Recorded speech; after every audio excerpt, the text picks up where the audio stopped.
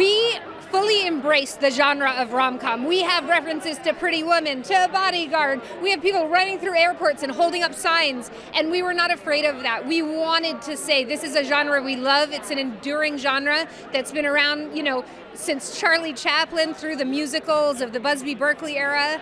And what I think we bring that's new is a whole other layer of a woman who is finding her voice as an artist. And so it's not just about the romance, but it's also about, somebody finding themselves.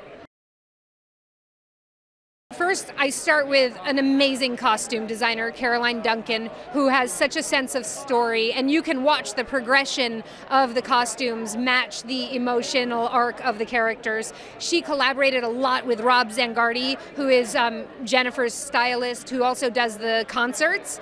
And so it was really, and obviously it goes without saying that Jennifer has such a sense of style. So it was really a collaboration. And, sometimes I would come in to say, visually, it would be better if we had a silver instead of a black, but really I just let those guys do their thing because they're geniuses. The music was such a process. Obviously Benny and Jennifer had a huge hand in it. Mike Knobloch and Rachel Levy from Universal are two of my heroes. They would send us literally hundreds of songs.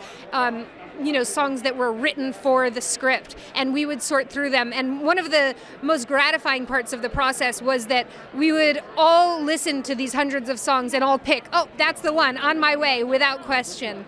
And then some of them come from Jennifer's back catalog of things that hadn't been released, like Church was a song that already existed.